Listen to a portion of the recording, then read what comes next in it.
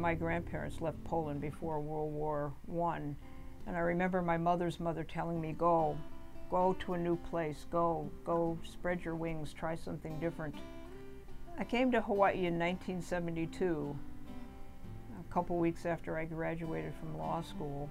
I grew up in a working class neighborhood in Detroit. My father was a college professor, but my parents were very practical people, and they saved their money, and my father was a very interesting man, a college professor, and my mother was very sensitive to her Polish heritage, as my father. So I was always very sensitive to the local heritage, to the Japanese and to the Hawaiian. It was all very new and exciting.